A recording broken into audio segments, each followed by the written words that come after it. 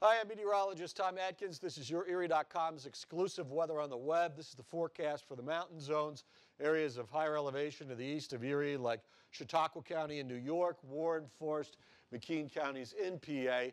Overnight, Monday night into Tuesday morning, some rain or snow showers at times, really no big deal there, but lows dropping to near freezing or a little bit below by morning. Now on New Year's Eve, Tuesday, we'll have snow picking up, 1 to 3 inches of accumulation possible, highs of about 35 and falling, and some more light accumulations New Year's Eve night into New Year's Day. The snow will move out Wednesday afternoon. And Thursday's a break day, warmer with some sunshine. Friday, even warmer with some rain.